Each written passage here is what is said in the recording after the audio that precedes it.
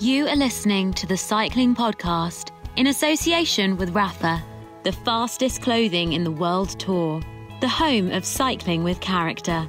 Ride and watch with Rapha in 2019 as they partner EF Education First and Canyon SRAM.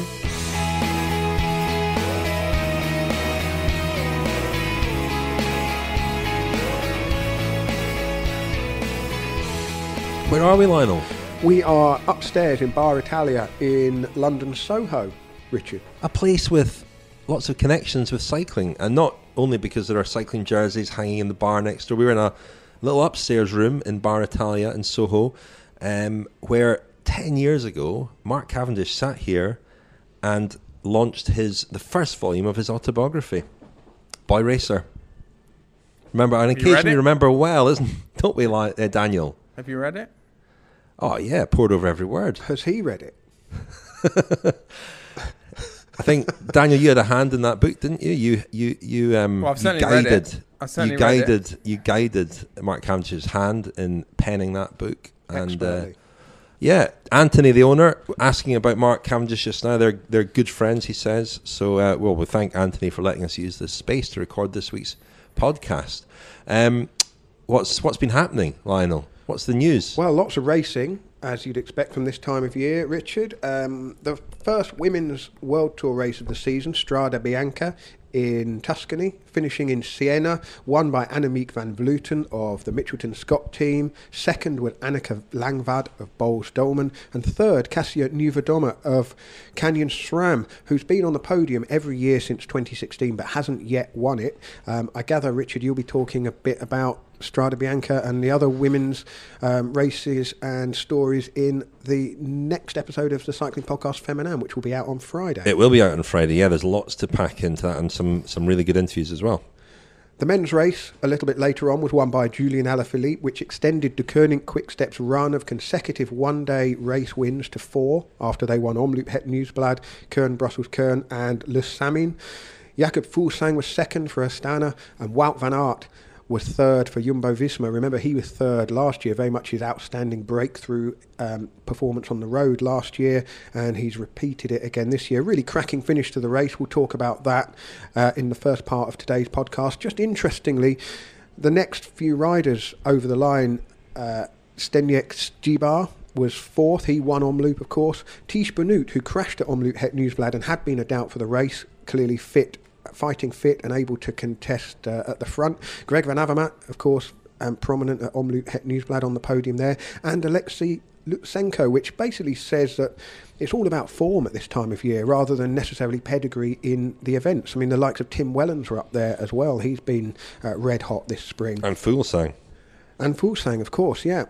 Away from, carrying on in Italy, the following day, the Grand Prix Industria e Artigianato was won by Max Schachmann, his first victory for Bora Hansgrohe since joining from Quick Step. How was the pronunciation on the race there, Daniel? 7 for effort, Napalm. Well, 10 for effort. No, what 7 for effort. 7 for effort. How about execution? 4 for execution. No, it wasn't that bad. It wasn't that bad. It was the consonants and vowels were roughly all in the right place. That's good. That's good feedback. The thing is, you can't determine what does it how mean? Hard I was trying. What does it mean, Napalm? Tell me that. The Grand Prix of Industry and Agriculture, I guess. No, not agriculture. No, not agriculture. Craftsmanship. Craftsmanship. The quality of being an artisan. What do you call that in English? Artisan. An artisan. Anyway, Max Schachmann was the most industrious artisan of the weekend there. 10 for effort for him, I think. Yeah. Paris-Nice, not so much the race to the sun, but the race against the wind in the opening 2 days. The race is ongoing until the weekend, of course, but we'll talk about the opening couple of stages where crosswinds really cut the race to ribbons. Dylan Groenewegen of Jumbo-Visma won both stages. The second of those 2 stages run off at an absolutely eye-boggling, 51 kilometres an hour. It probably was eye-boggling for some of them. Tough day out with the wind cutting the peloton into pieces. A few people have come off for the worse from those couple of days. Warren Barguil crashed out on stage 2. Not great for his team, Arkea Samsic, who are still hoping to land one of the Tour de France wild cards. What do you think is going to happen there, chaps, with the old wild cards? I mean, I thought it was pretty much a done deal for Barguil's team before his crash, and I expect Direct Energy to get the other one. But now, not so sure. The big rival, I suppose, is Vital Concept, who I get the impression really need a wild card, having missed out last year. But they're not in a lot of form, are they? No, and Brian Cockart, their star rider, has really struggled for over a year now. I read an interview with him a couple of days ago. I think it was Cycling News. He said he was getting his confidence back after a rough sort of 15 months or so, but his results haven't been great, and the teams, they've beefed up a little bit over the winter, but they don't really offer anything on as far as general classification is concerned. And I'm not sure now. Buff, any thoughts? Well, I mean, there's time, isn't there, for Barguil to recover from that before the Tour? We don't know, but you would think it would be extraordinary to leave out a multiple stage winner and King of the Mountains winner. Well, I think the news that's been coming through today about his injuries is such that, or are such that it sounds as though it might be quite difficult for him to make it back in time for the Tour. I don't know, but fingers crossed for him.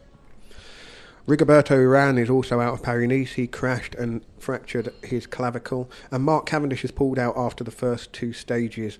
So we'll wait to see how his ongoing attempts to recover from Epstein-Barr virus go. Not sure when he'll be back in action next. I guess Milan-San Remo, but tough to be competitive in that if Paris-Nice only lasts a couple of days. Just had a 4-word interview with Mark Cavendish actually earlier today, Lionel. What were the 4 words? Well, I said, I asked him, "You okay?" ? He said, "Not sure." So more news. Hang on, that's 2 words. Breaks. That's only 2 words. Well, my question was 2 words as well. See. Moving away from the racing, the Italian sprinter, former world champion, winner of 42 stages of the Giro and 12 stages of the Tour de France, Mario Cipollini, is due to appear in court on March the 20th. He has been charged with stalking and assaulting his ex-wife, Sabrina Landucci. The allegations date back to December 2016 and January 2017. And also some very sad news to report. Kelly Catlin, 3-time world champion on the track, part of the United States Team Pursuit squad that won in 2016, 17 and 18, and also an Olympic silver medalist in Rio in 2016, committed suicide this week. She rode for Rally UHC Cycling. She'd also been studying at Stanford University. Computational and mathematical engineering was her subject. Quite a lot of coverage about this in the media this week, particularly drawing attention to a blog she wrote very recently for Velo News, which it is impossible to read without knowing what was going to happen next. And some comments from her father have been reported in the media too, pointing out that she crashed in December last year and suffered concussion and had been struggling with the effects of that. And also he said that she had attempted suicide earlier this year in January. Really terrible story, and all of our sympathies go to the Catlin family. Unbelievably tragic. We had Kelly on the cycling podcast Femina in 2016 over that winter. We interviewed her and we actually played some of her violin because she was a very accomplished violinist as well. I mean, she was obviously a good writer. She was a good artist. She was a good footballer. Obviously a great cyclist, very talented cyclist. And just such a terrible tragedy. And you're right, Lionel, that you read the blog and think, well, this was a girl under a lot of pressure and putting herself under a lot of pressure as well. But it's not, I don't think we can jump to conclusions about, suicide. It's not cause and effect. It's complicated and it's individual. And we don't know the full story or the full circumstances. We'll be speaking a bit about Kelly Catlin in this week's episode of the Cycling Podcast Femina, and we hope to have a bit of a tribute from somebody close to her in that episode as well. But our thoughts are with her family, friends, teammates. It's incredibly sad. The fastest clothing in the World Tour. The home of cycling with character. Ride and watch with Rapha in 2019 as they partner EF Education First and Canyon SRAM. The two most important things are a saddle and a chamois or a short, and you want it to feel good. I am Sepp van Marke. I ride for EF Education First. In the past, I struggled sometimes with the saddle sore, and with the new shorts, I haven't had any problem yet. So I really like the new shorts. They said it was a new model of chamois. For me, the bib shorts are the best that I ever had. Thank you very much indeed to our headline sponsor, Rapha. Always grateful to them for their great support. And we mentioned it last week, we mentioned it again this week, Rapha Custom, the new powerful, intuitive digital tool to help you design your own clothing. Custom Rapha clothing. Lionel, you had a go at the tool last week and came up with a particularly fetching design for a Lionel Birnie jersey, if I can call it that. Well, I was using the software just to, see what was possible, really. I mean, I think what it confirmed was that... You're not a designer. I'm not really a designer, no. But it's leave it to people with a more creative mind. It's fun. It's very easy to use, and if you do fancy yourself as a bit of a designer, get on there and have a go. You'll find it at rapha.cc, and we're hoping to maybe do some kind of competition in conjunction with Rapha on this to find a cycling podcast themed designed jersey. More news on that when we've decided what that will look like. Realised the listeners, the designers will decide what the designers it looks like. will decide. We're outsourcing design of our next item of clothing, but some nice prizes maybe up for grabs as well there. I should just mention as well, while we're talking about Rapha, EF Gone Racing, the series of behind the scenes films, a few have been released already. Strade Bianche episode should come out today. We're recording on Tuesday. It will be coming out today or Wednesday. Subscribe to Rapha Films on YouTube to get all the EF Gone Racing films. And just on the subject of cycling podcast kit, all of the Pédaleur de Charme range is currently in stock. That's men's and women's jerseys, men's and women's t-shirts, and a cap. So if you want to get yourself a Pédaleur de Charme t-shirt or jersey, get ready for summer. Lionel, just in time for spring. No former Pédaleur de Charme have been caught for blood doping this week, so it's been a cracking week for us. No, we've got a couple of extra t-shirts actually to sell. Two worn ones, Denethil and Preidler. Disappointing. We haven't really. The committee hasn't met to decide what. Decided their fate. Also, chaps, I'm quite surprised by the lack of news on that front. It's all gone quite quiet in Austria. We were saying that it's gone very quiet. I realised I forgot to introduce us at the start of the programme. That was Daniel Friebe. I'm Richard Moore, and that's Lionel Birnie sitting opposite me. If it's not too late to do that, shall we talk a bit about Strade Bianche? We're going to talk about the race, and then we're going to discuss this question of whether Strade Bianche should be a monument. There's always, it's a race that certainly captures people's imagination and has led to calls for it to be given monument status, whatever that might be in practical terms. But the race itself, won by Julian Alaphilippe, and it was as beautiful as ever. Wout Van Aert, as you said last year, very impressive at Strade Bianche. Really announced himself as a road rider. He rode well. Jakob Fuglsang has started the year incredibly strongly. And I made the point to you two before we started. We were talking about what kind of rider does Strade Bianche suit. And one of the great things about it, a bit like Milan-San Remo, is there you've got a GC rider, Jakob Fuglsang, a cyclocross specialist, Wout Van Aert, and a kind of Ardennes specialist, Julian Alaphilippe, all coming together in the one race over the same course. But the one thing those three guys all have in common is a pedigree off-road. Jakob Fuglsang was a mountain biker, Wout Van Aert obviously a cyclocross rider, and Alaphilippe started off on a mountain bike as well, did he not? He is, he's certainly got very good pedigree as a cyclocross rider. I think he probably did mountain bike as well. But Rich, I sort of found myself lurching from previously having thought that this was a great virtue of Strade Bianche, that it does bring together all of those kind of diverse abilities of riders, to sort of feeling this year is I don't really get it as a race. That's not to say I don't like it. I think it's a fantastic race, but I don't really understand it to the extent that I think I understand or think I know what's coming in. Well, we'll talk about the monuments in a minute, but the gravel, the off-road aspect of it, I'm not going to say it leaves me cold, but I don't really understand the extent to which it's affecting the race. I discussed this with an illustrious former Strade Bianche rider this morning, so much so that he still has a couple of Strava KOMs in that race. So Dan Lloyd is the rider I'm talking about, and former rider, very much former rider. But he was talking about, and he subsequently put on Twitter this idea of the pace being quite slow on the gravel sections, and therefore you do tend to get selections because aerodynamics is so important now that anywhere where basically the speed of a race is reduced, even if it is on the flat, then you're likely to see more sort of splits, and that tends to decant the race quite early. People come to the fore quite early. It's also quite difficult to organise a chase. It's quite difficult to be in the wheels.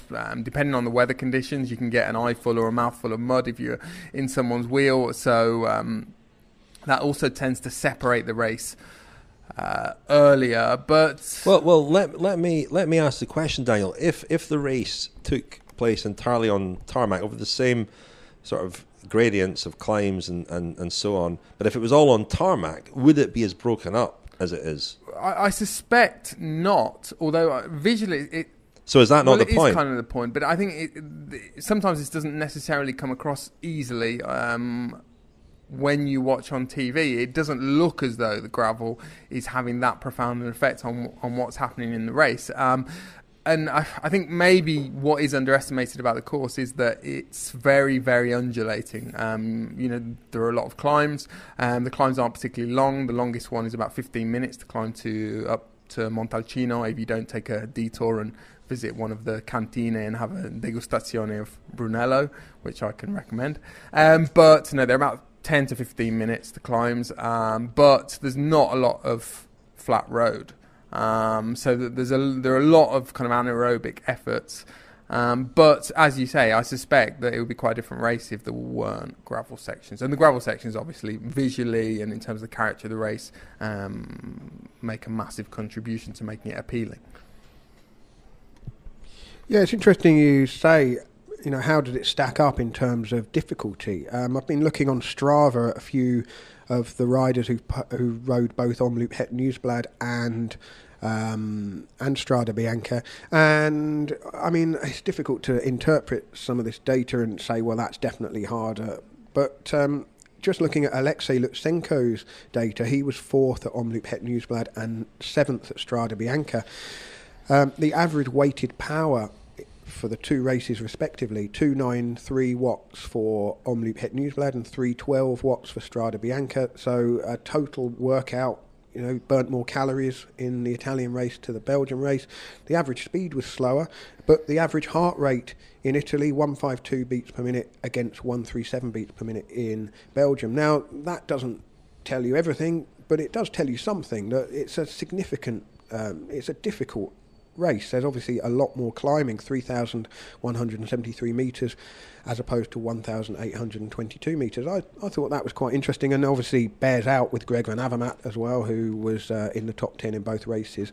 So it's this thing of, what do you judge a race on? Do you judge it on its difficulty, or what it looks like, or how entertaining it is, or how well matched the riders are? And I think that the way that we're becoming accustomed to watching Strada Bianche is that we anticipate these gravel sections but don't necessarily know, from a historical point of view, exactly what impact they are having. It seems to me a race where all of a sudden there's gaps, and then is that gap closable? There's not the same level of context, whereas when you watch Het Nieuwsblad, do you not think, well, that gap now, 22 seconds, that's gone, we know the run in to the finish, we know that is not closable under normal circumstances, where here there's a lot less of historical kind of just visual comparisons to make. Yeah, absolutely. But would you guys agree with me that the gravel sections themselves, it's quite difficult to tell what's going on, how much that's affecting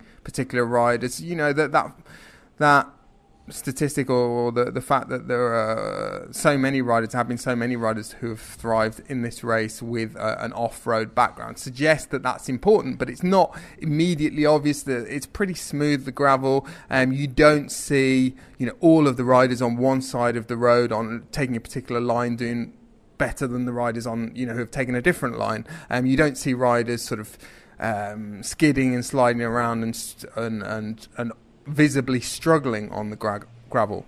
Well, I'd take issue with that a little bit, because I think there is a bike handling element to it, especially on the downhills more than the uphills. There was footage at the weekend of riders, you know, wheels going from under them on the downhill bits, and you know, it was a pretty good weather day when it rains, or when it's, and we've seen this in the Giro as well when they've used those kind of roads. That can really make it a different kind of race altogether. But we shouldn't underestimate the visual appeal, should we? I mean, it's a sort of aspirational race. You know, I look at Strade Bianche with the beautiful Tuscan landscapes and the aesthetically very pleasing white roads, and think that, you know, I'd like to ride that. I don't look at Paris-Roubaix and think I wish I was juddering over cobbles. And then, of course, you got the finish in Siena, which is, if you're there, and I went to Strade Bianche once in 2010 to watch it, and you're a little bit shortchanged if you've been up in the centre of Siena all day waiting for the finish, because it looks great on TV, the finish, and it's the setup with the climb is great for the race. But if you're there in the middle of Siena waiting for the finish, you don't see an awful lot. It's a big shame, Rich, isn't it? To a certain extent, it's a shame that they can't do laps of the Piazza del Campo, which, you know, is world famous because of the Palio horse race that takes place twice a year, once in July, once in August. The last winner, actually, or the winner of the second main Palio of last year, was the Contrade. So it's Siena's split up into these little districts called Contrade, or Contrades. And the winner of the last one was the Wolf, the female wolf. And of course, you know, Julian Alaphilippe, the Wolf Pack. So there you go. If you're looking for an omen, although they've stopped, they're not really making such a big song and dance about that anymore, are they? Deceuninck-Quick Step, probably. No, it's kind of gone quiet. Yeah, I think it's chastised front, slightly by events in Argentina at the start of the season. What, toning down the overly macho, I would say so. Sort of, yeah. For the Palio, don't they lay down a load of sand? So obviously the horses, they can't run on paving stones, can they? So is the Piazza not filled with It's sand napalm, yeah. And if you ever get a chance to go to Siena on the day of the Palio, I mean, it was the most exciting live event I've ever seen, you know, including all sport, you know, indoor cycling even, you know, more exciting even than that. But have you never seen Taylor Swift? No, live I've never yet? seen Taylor Swift live. But of course, unfortunately, there's also a slightly ethically dubious aspect to the Palio. It's quite common for horses to die, and you know, I saw it when I was about 18 years old, and you know, I was young and carefree and didn't think about these things. But now I'm almost a grown adult. Then I think I would have mixed feelings about going to see the Palio. Daniel, I mean, I'd say that the way that the positioning of the climb ending with sort of 300, 250 metres to go means that it's almost a race to the top of the climb, but really it's a race to the first corner after the climb. But why can't they extend that finishing, you know, that dash through the town a little bit? Why can't they take them around? You know, a quick lap. What could they do? I don't know. Is it just I'm pretty sure that's to do with tourists and their reluctance to shut down the whole of the square, because it is, you know, Siena is a huge tourist destination and it's the fulcrum of that kind of tourist activity, the square. And I imagine they're probably reluctant, especially with a women's race earlier in the day. It would mean shutting it twice for, you know, maybe 2 hours all told, and I'm not sure whether they think they would get away with that. But you know, there are other options. You could come into the into the town a different way. I mean, all of the roads are pretty steeply inclined up to the Piazza del Campo, but you could, sort of zigzag and do a couple of different ones and arrive in the square from a different angle, I suspect. But what do we make of Alaphilippe and Deceuninck-Quick Step's week? I mean, an extraordinary run that they are on with 4 one-day races, 4 victories. Okay, Le Samin is not anywhere close to the same level as Omloop Het Nieuwsblad or Strade Bianche, and, well, nor is Kuurne-Brussels-Kuurne, really, but they're on a real roll, and does this ease the pressure or increase the pressure for the bigger classics to come? It's difficult to know, isn't it? But they've clearly got a shout in absolutely everything, all the way through to Liège-Bastogne-Liège. 4 different winners as well. Yeah. And because they're a team without an obvious leader going into the Tour of Flanders. I mean, they've obviously got Philippe Gilbert, who won it a couple of years ago and seems to be riding very well at Paris-Nice. We'll talk about that in the final part. But, having all these guys in form, and the one I've said for one, Yves Lampaert, who I think, and I was interested to hear in your special, Lionel, which is available to friends of the podcast, that Lampaert would rather win Paris-Roubaix than the Tour of Flanders, which is surprising from a Flandrian. But he rode pretty well at Strade Bianche, did a really valuable sort of team role, and has looked pretty strong in these opening races without really showing himself. And that is often a sign of, often the guy that wins Flanders has ridden like that. But isn't this just strength in numbers is giving them the edge in these races, Daniel? I mean, it's not like everyone else is bang out of form. We've talked about the cast of usual suspects who have been really good this spring as well. But when it comes down to the crunch, Deceuninck-Quick Step just have options that other teams don't have. Yeah, I think so. Especially if you add Bob Jungels into the mix. I think he's going to stick around and do Flanders. He's obviously got objectives later in the season, but he talked about wanting to do some of the classics this year. Do we know which classics he's put his hand up for? Yeah, I think up to the Tour of Flanders, the only one not on the menu is Paris-Roubaix. He's not going to do that. And then I think it's a case of the Giro is the next big thing for him, the Giro d'Italia. So he'll presumably do Bink Bank E3 and Gent-Wevelgem, you would assume, and then the Tour of Flanders. So, and also there's the 1 day, 3 days of Bruges de Panne as well, which is, that's a slightly lesser, although it's in the World Tour, it's a slightly lesser race. But yeah, they're a formidable group, particularly when you think that Philippe Gilbert will come into it as well. They could have a team where you'd look at it and say, well, 5 or 6 could genuinely win these races. Yeah, and I think their collective strength contrasts with the current position of the team of their the main rival, I would say, is Greg Avermaet. I think he looks to be in really good form, but CCC aren't having a great start to the season, certainly not in terms of results. They're one of 3 or 4 teams that are actually really struggling. I was just looking yesterday at the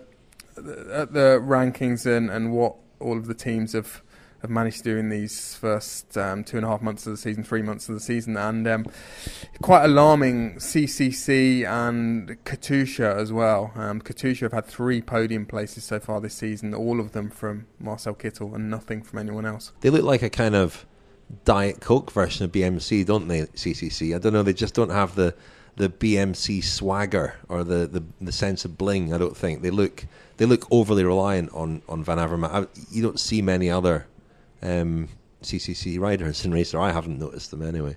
That's going to count. That is going to be difficult for him, isn't it? Yeah, if he's racing more or less in isolation in the last sort of 50 kilometres of the big races. But we shall see.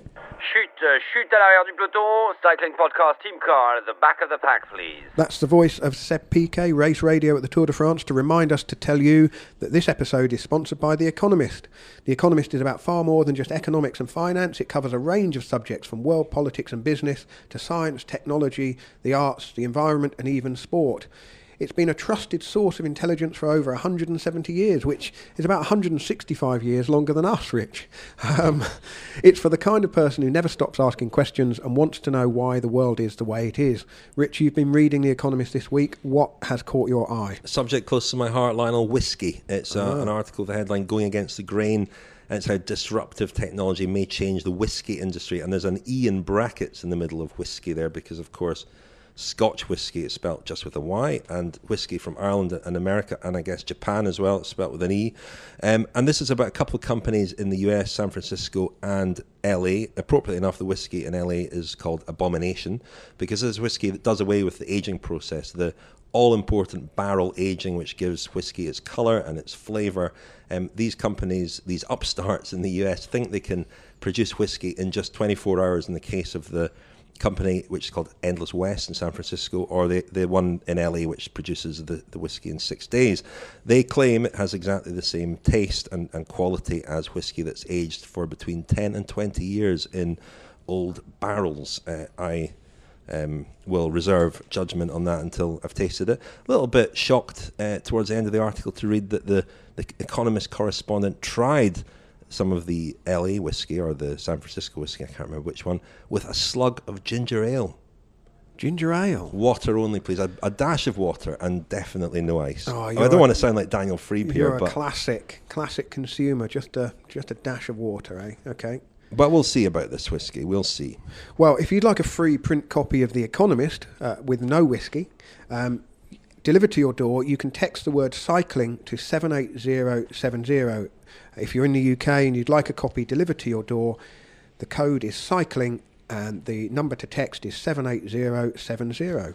So a question that is becoming slightly louder every year is, should Strade Bianche be a monument? I mean, there are 5 monuments: Milan-San Remo, Tour of Flanders, Paris-Roubaix, Liège-Bastogne-Liège, and the Tour of Lombardy, Il Lombardia.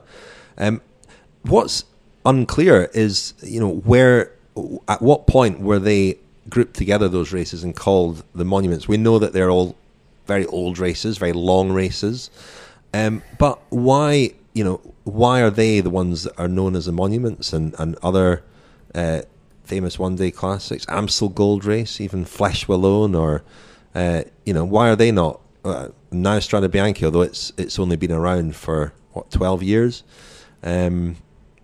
What do you need to qualify as a monument, and who would decide? Well, I suppose the first thing to set out, Rich, is that this is an entirely subjective, unofficial denomination that I have the impression has become more and more prevalent in the last 10, 15 years or so. I have a vague memory of reading cycling books which date from the 60s and 70s, French ones mainly, which refer to the monument classics, or Les Classiques Monuments. But there's never been any kind of official stamp put on this by the governing body, the UCI or anyone else. I think it's a term that probably originated from a journalist, and so it's quite difficult to qualify what they are, what they should be. There are various different criteria which the ones we do call monuments seem to have in common.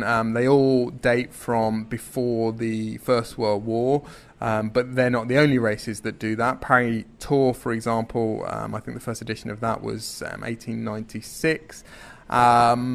They're all long. I think they're all generally above 250 kilometres, aren't they? Am I right? 250? Around about that, yeah. Which contrasts obviously with a race like Strade Bianche, which is what's currently about 185. And I mean, I don't have particularly strong feelings about this, or I thought I didn't have particularly strong feelings about it, and then I started thinking about it over the weekend, and I realised I do feel fairly strongly that it is not yet a monument. Did you compile a list of 18 other races that should become monuments before Strade Bianche? It shouldn't be a monument. And the word monument, incidentally, the etymology of the word monument it comes from the word, the Latin word monere, which means kind of to remind. So in the sense that Strade Bianche is a bit of a throwback race, ridden on the white roads. It might seem quite appropriate for the appellation of a monument, but then I don't think any of the monuments really fulfil that criterion of reminding us of anything in particular. I think we kind of misuse the word monument generally in everyday in everyday speech, a monument is kind of a sort of big building or structure. Not a word I use a lot in everyday speech. But isn't it kind of a sense of their permanence, that they've always been a part of the calendar? The age of them is one thing. Richard, you mentioned Amstel Gold, but Amstel Gold only came along in the mid-'60s. I mean, I should have said Paris Tour. Comparison. And, the whole history of cycling has tried to group races together. We have the sort of catch-all term classics, and you could say, well, is Le Samin a classic, or is it just a beefed up Kermesse? We've got semi-classics as well. Hugely movable feast line, or the term classics. I mean, some people only use that term for spring races in France and Belgium. The Italians will liberally use that for, well, there used to be a whole kind of a series of classics in August, which were World Championship races, the sort of Giro del Lazio and races like that, which some people still refer to as classics. London Surrey Classic? Well, I mean, this is the thing, isn't it? It's a word that's used to bestow a kind of historic sense to a new race. I mean, the London Surrey Classic predated by the Wincanton Classic, which was included in the World Cup in 1989. I was just going to talk a little bit about the Challenge de Grange-Colombo, which was a season-long competition held between 1948 and 1958, and it was named after Henri de Grange, of course, the founder and director of the Tour de France, and the Giro d'Italia director, Emilio Colombo. And of course the two races then were even more tightly linked to the respective newspapers, L'Equipe and La Gazzetta dello Sport. And then together with the Belgian newspaper, Het Nieuwsblad, they came up with this competition which included the Tour and the Giro, and then a sort of a handful of the classic races, including Flèche Wallonne, Paris-Brussels and Paris-Tours. What surprised me was that Liège-Bastogne-Liège was not added until 1951, and the Vuelta was added in 1958. And this series sort of evolved into the Super Prestige Pernod. There may have been a gap, but the Super Prestige Pernod was a season-long points-based competition. It got very complicated towards the end, the way the points were allocated, and by the end of it, really it was dominated by the same sorts of riders: Sean Kelly, Phil Anderson and Greg LeMond, who were capable of doing very well in one-day races and also in the big tours. And just to go back to something we were talking about last year, the reason that the Super Prestige Pernod Trophy, one of the reasons it came to an end in 1987 was because that was the year that the French government banned alcohol advertising in sport in France. And so the Super Prestige Pernod, sponsored by the Apéritif Pernod, disappeared. And then the UCI stepped in and brought the World Cup into being in 1989, and that really is where I think the cementing of this idea of monuments begins, because the World Cup was very much a fusion of the old and the new. You had the 5 big one-day races, then some mediums, sort of, some middle-age races came into it, like the Championship of Zurich, the Classica San Sebastian, which at the time was only 8 or 9 years old, I think, together with the brand new Wincanton Classic, which was an attempt to open up a market in the UK. The first race was held in Newcastle. I actually went to that race. Franz Masson won it. Yeah, he did. And so the World Cup then became this kind of hodgepodge of one-day races, some of which really were important and some of which were kind of brand new. And I suspect it sort of evolved out of that to try and elevate the really important races, just that step or two above some of the others. The question is, if taking this hypothetical argument, if there were criteria established for monuments and included that they have to be 250 kilometres, would adding 80 kilometres to Strade Bianche make it a better race? I suspect not. I mean, Strade Bianche strikes me as it's a race that combines sort of history and modernity, because it's quite a short race, and its shortness actually, I think, makes it a better race. Yeah, and also, I mean, one of its big weaknesses, I think, Rich, is that at the moment I don't have the impression that anyone really targets it or announces at the start of the season that it's one of their big goals. But would anointing it as a monument change that and mean that people all of a sudden were doing that? And the fact that there isn't more build-up, there isn't more hype, there aren't more journalists there aren't pre-race press conferences from all of the main contenders. That's also maybe a result of the fact that it's not a monument. It's not given, even informally, more status. It would also mean that Italy had 3 monuments, which would be half of the total monuments. The question I have for you chaps is, say we decide that they're only, and I think we are in a position to decide this, they're only allowed to be 5 monuments. Which one would you drop in order to make room for Strade Bianche? Well, I wouldn't. What about you, Napalm? No, I wouldn't.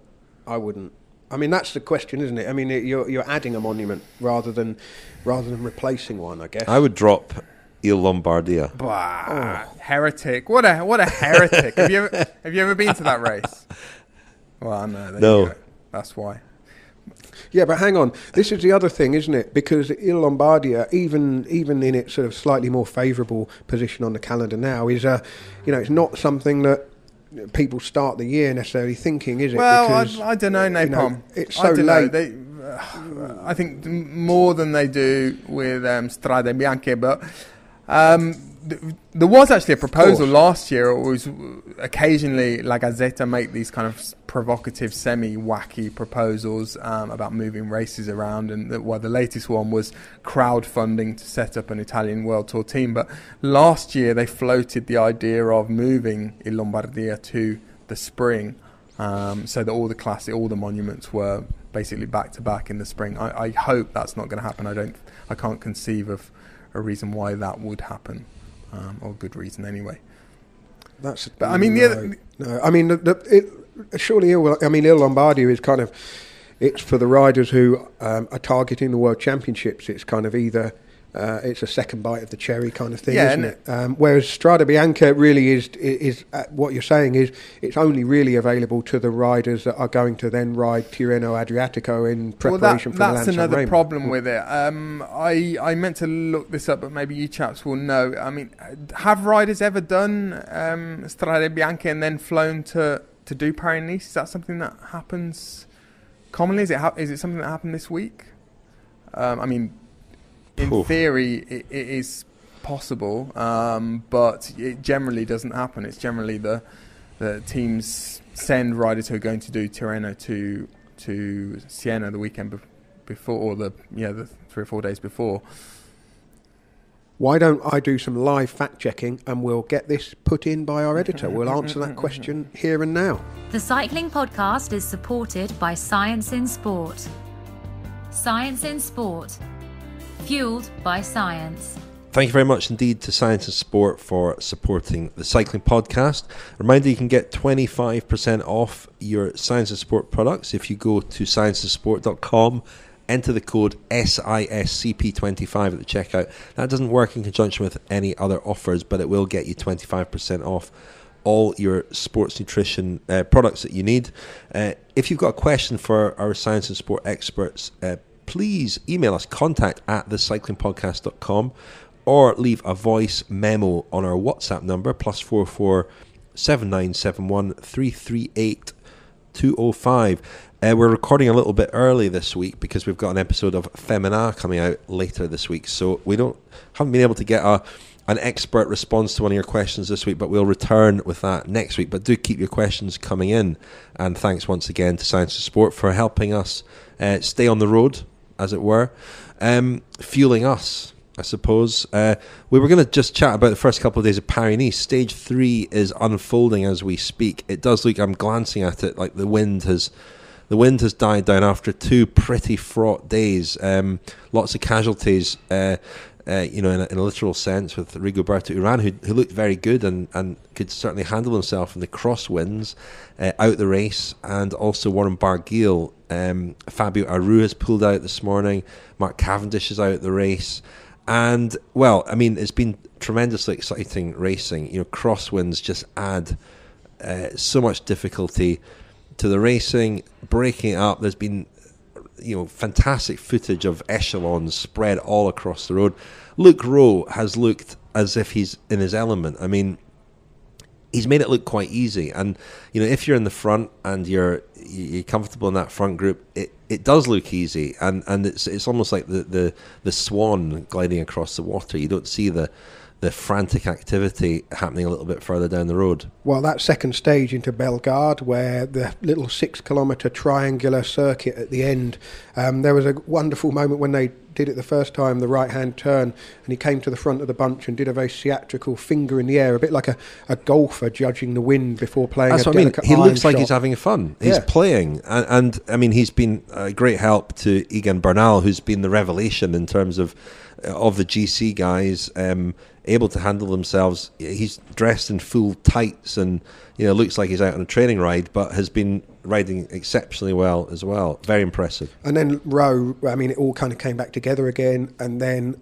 it's a mathematical equation, isn't it, the crosswinds, because the road is only so wide, and once the riders are fanned across the road and there's no more shelter and there's no shelter in behind, something has to give, and that's where the gaps open. And Luke Rowe went to the front the second time round and split it again on the run into the finish. I have to say, not just him that caught the eye. I thought Jumbo-Visma did very well, Dylan Groenewegen as well. When you're the man that's trying to win the stages, he took responsibility, particularly on the second stage when it was arguably a lot harder even than the first stage.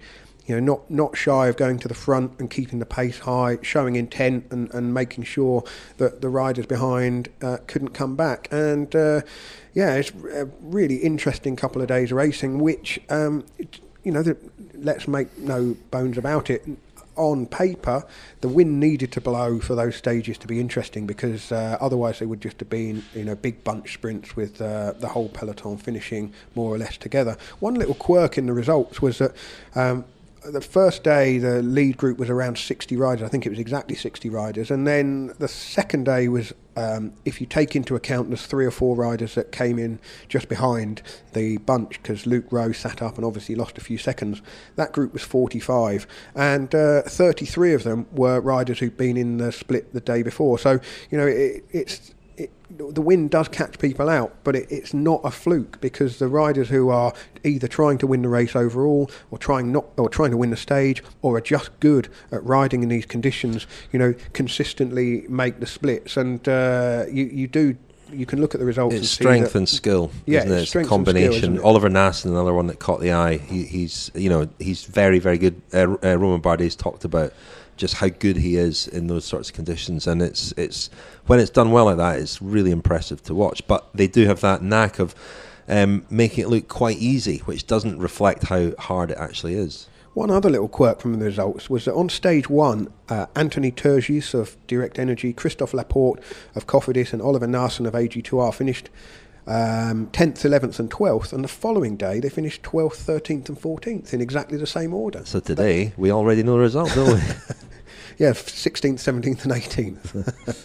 But I think that gives you an indication of how these riders, they ride. I mean, if you know a wheel to trust, you'll ride on that wheel. I'm not necessarily saying that's exactly why they finished all together, but the riders themselves know this guy's good in the wind, so I can stay near him and won't get caught out. And they know the riders more to the point who they, if they find themselves next to somebody they know is not good in these conditions, stay well away. I'm in the wrong position here because he's going to get caught out, which means I'll get caught out. It's one for, like you say, skill and strength, but knowledge as well. I mean, I mentioned Bernal. Sorry, Daniel, I can hear you're desperate to come in there, but Quintana's been very good as well. He's only lost 25 seconds so far. George Bennett, those guys have ridden really well so far. Simon Yates, a surprise. He's lost 7 minutes. He's a guy who you would expect to be pretty good in those conditions. He was good on the first day, wasn't he? But do you know what happened to him, or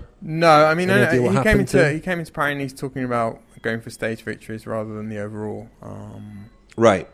So, but I mean, it's always. I mean, Bernal obviously deserves praise for the way he's ridden, but Quintana's been quietly riding pretty well as well the first couple of days.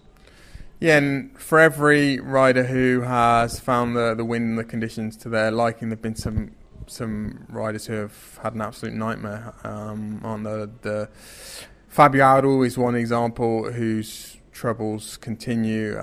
He had a horrible year last year and hasn't started very well this year, and has just pulled out. In fact, today he lost 14 minutes.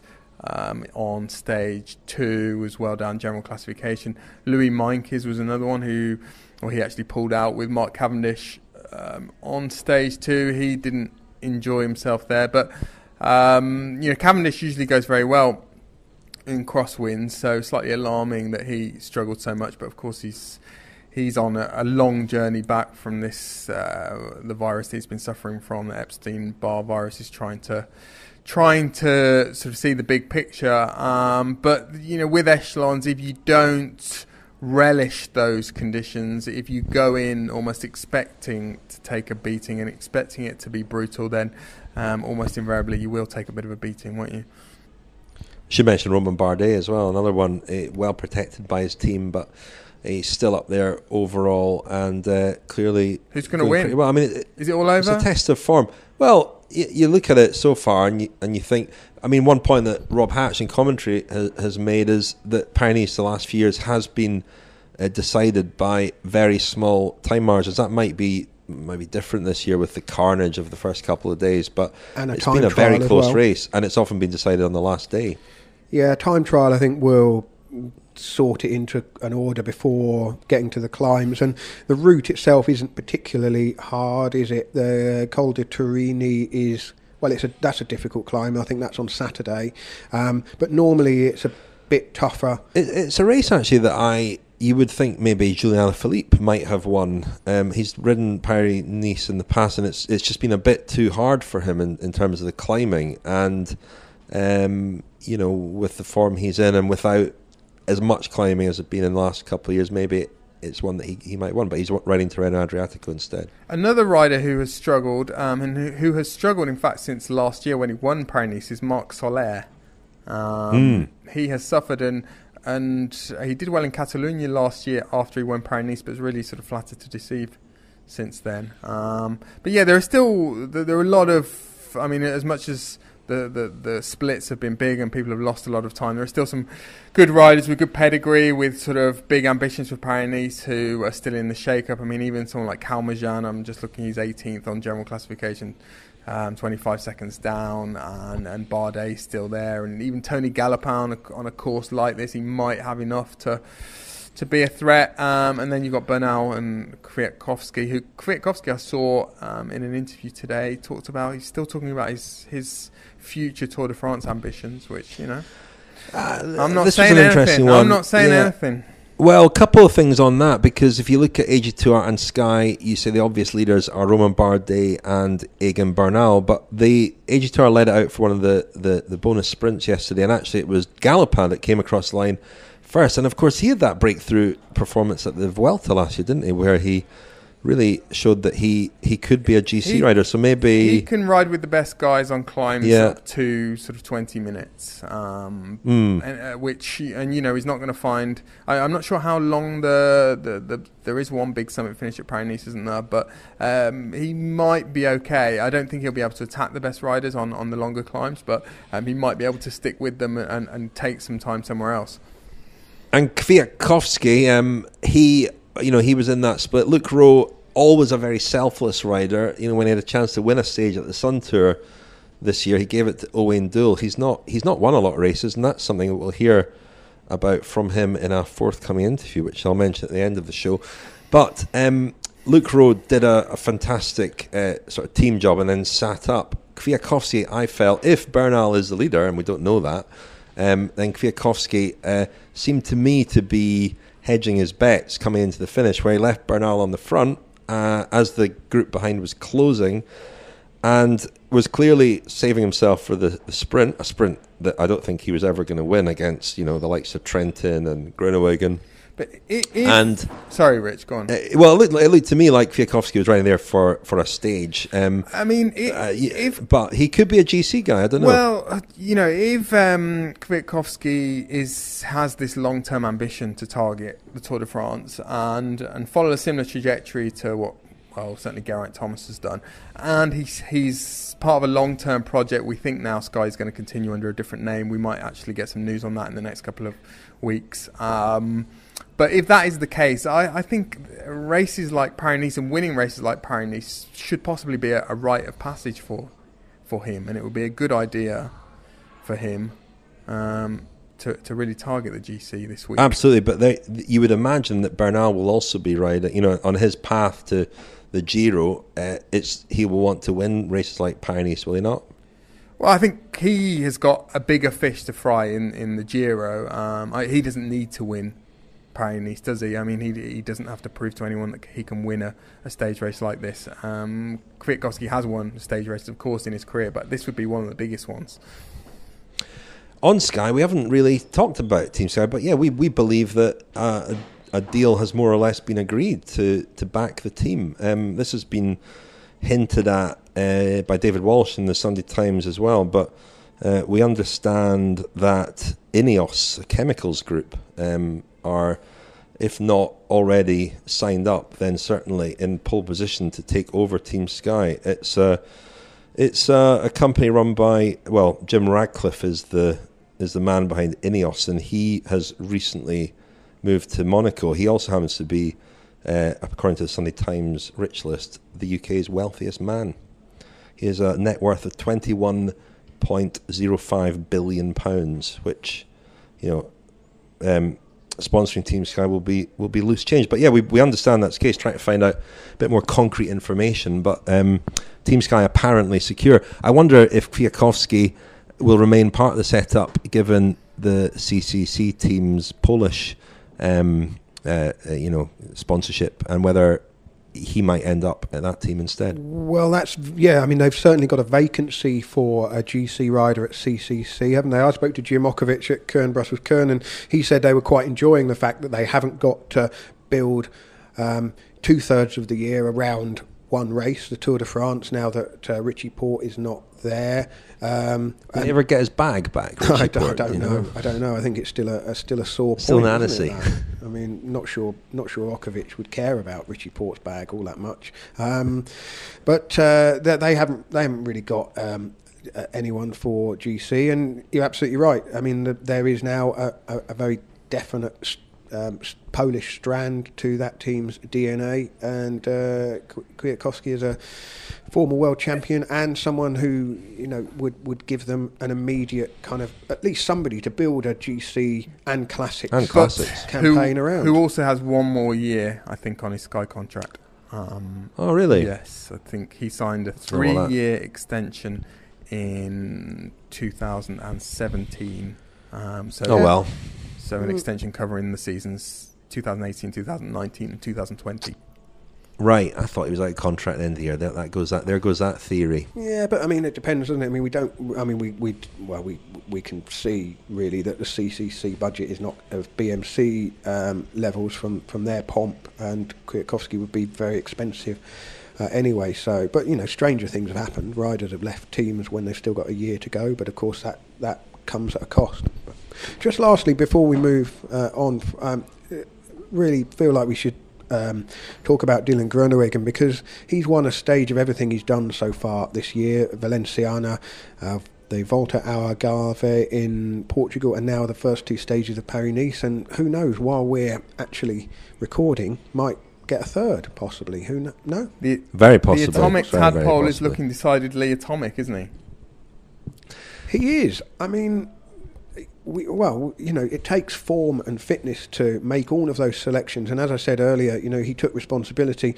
But the way he beat Caleb Ewan, who has also been in good form so far this season, it was close. But Jumbo-Visma going from Roglic winning in the Middle East to Van Aert getting on the podium in Strade Bianche, and Dylan Groenewegen winning sprints. They're fighting on all fronts, and could have a strong classics team led by Van Aert, clearly well set up to win bunch sprints, and they've got good strong GC guys as well, because Kreuzwick started the season well as well.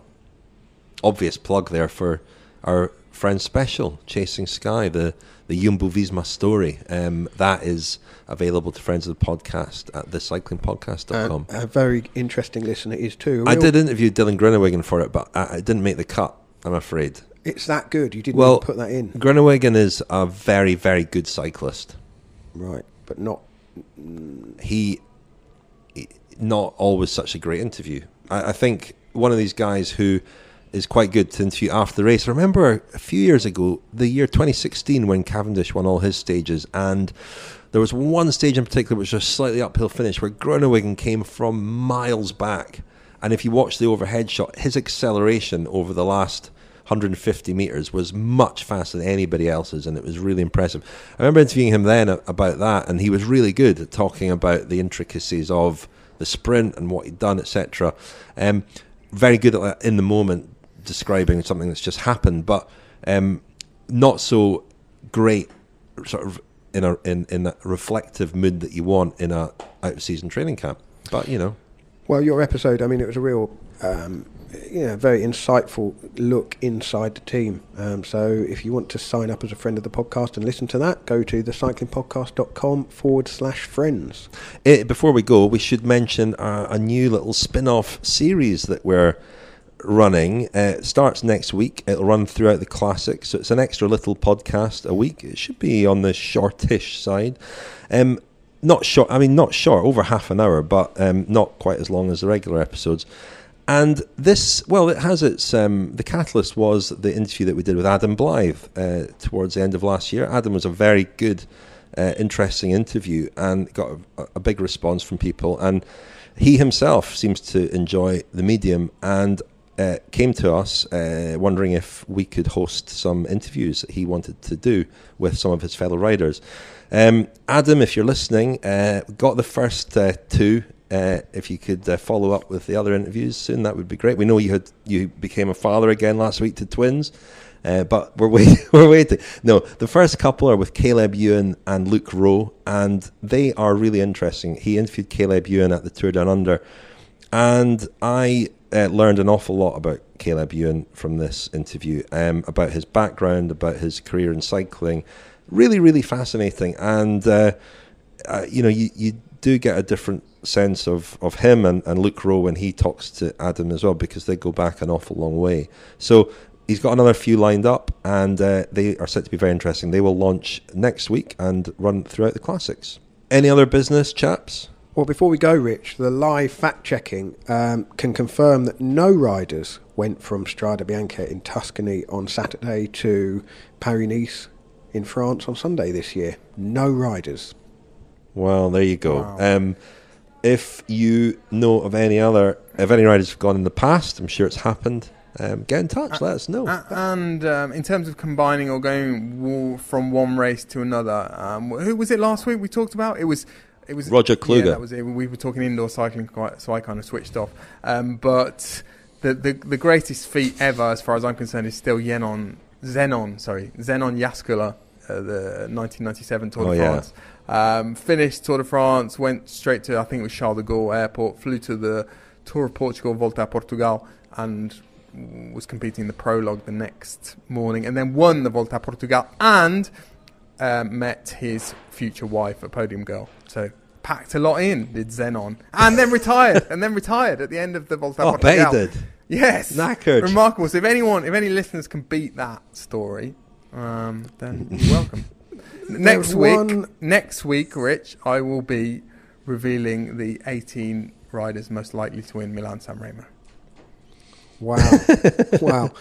On that, Johan de Muynck, who was the subject of one of our French specials last year, I'm going to need to do a live fact check on this, but I'm pretty sure he did something that ran right up to the start of the Giro.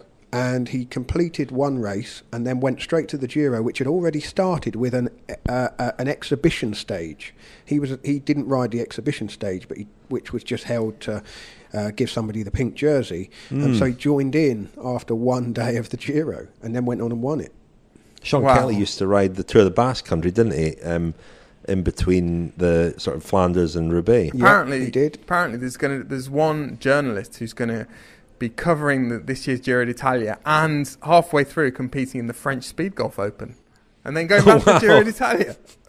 Oh my goodness! That's even more remarkable. Extraordinary, and then retiring. Anyway, should we leave it for this week, chaps? Definitely. On that note, thank you very much, Lionel. Thank you, Richard. Thank you, Daniel. Thank you.